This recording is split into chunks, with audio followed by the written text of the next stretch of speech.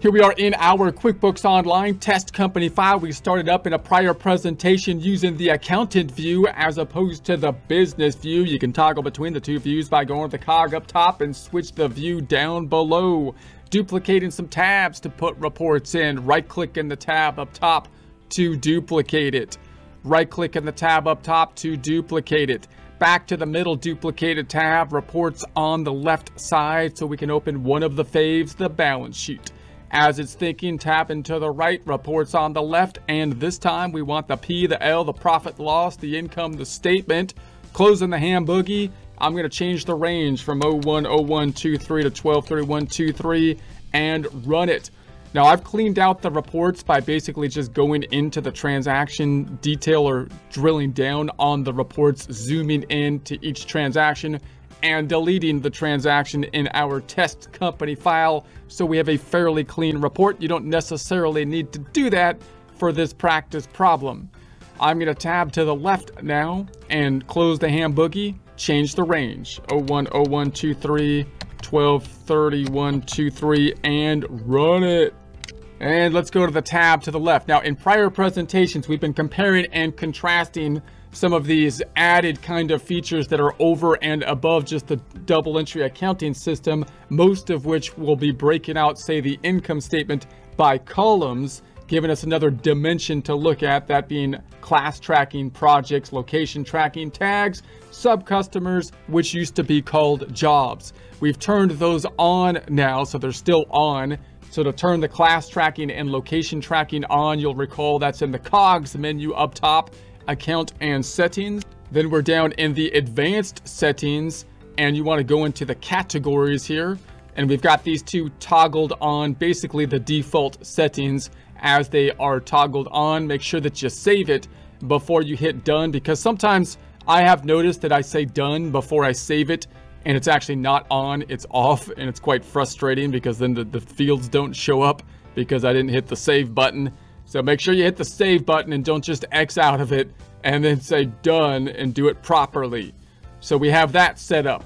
We also know that the sub-customers are linked to the customers. So if we think about the sub-customers, just a quick review here, it's under the sales tab and then our customers.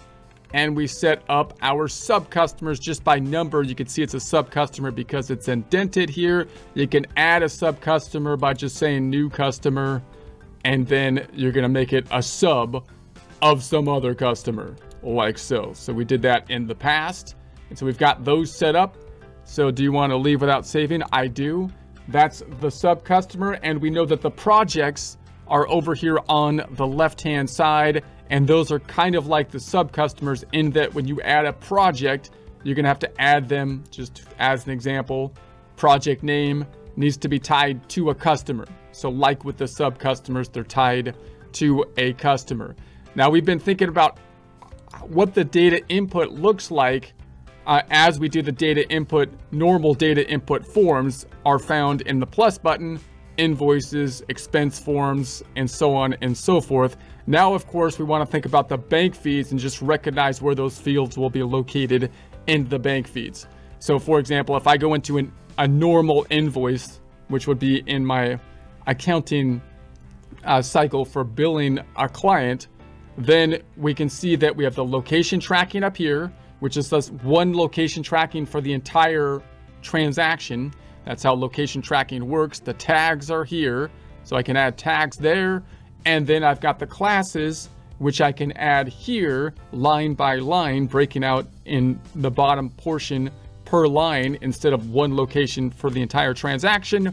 And then we've got the customer that we are going to be adding in an invoice, which will be up top, customer and sub-customer.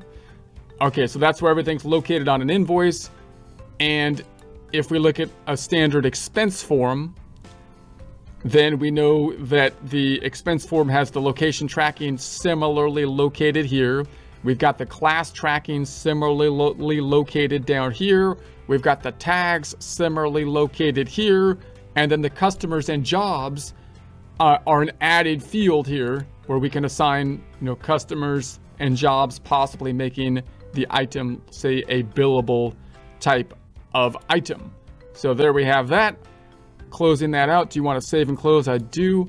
Now, when I look at these transactions on the plus button here, and I think about the bank feeds, and we have a whole different course or section on bank feeds if you want to dive into how they integrate into your accounting system. But obviously, that's the cash side of things. If we're pulling the information in from the bank, you're going to have increases and decreases to the checking account. So when you add the bank feeds, the standard forms being used are going to be a bit like an expense form or check form for the decreases. But the format will look a little bit different on the bank feeds because we're pulling it in from the bank than a standard expense form. However, when we actually record them, they'll show up as basically like an expense form decreasing the checking account. The other transaction is generally going to be a deposit, those being increases to the checking account. And so we'll enter a deposit form.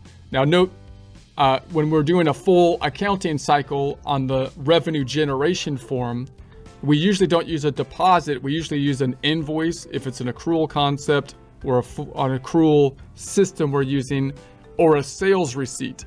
But these two aren't normally what comes into the bank feeds, because what comes into the bank feeds is just going to be simply the deposit form generally. So, okay, so given that, we're going to go over to the bank feeds. So those are going to be located on the left-hand side, banking. And I've added just some test data so I can see some transactions down here in the bank feeds. Now, if you want to add test data to like to your test file without actually connecting to the bank, you could connect to the bank, or you could download transactions from your bank, or you can just make an Excel worksheet with transactions. So I just made an Excel worksheet here, and it looks like this. So you can just create this if you would like. You need a date field, you need an amount field, you need a description. Your amounts don't need to tie into my amounts exactly, but the idea is that we're going to have increases and then decreases to the checking account. That's all the bank feeds are going to be, basically increases and decreases to the checking account. And then we've got the description, which often includes information that allows us to pull in the customer and the vendor. It's not going to be automatic, so we're going to have to set up rules to kind of do that when we properly line up our bank feeds, but that's the general idea. Now, you can't upload it as an Excel file. You have to save it as a CSV file.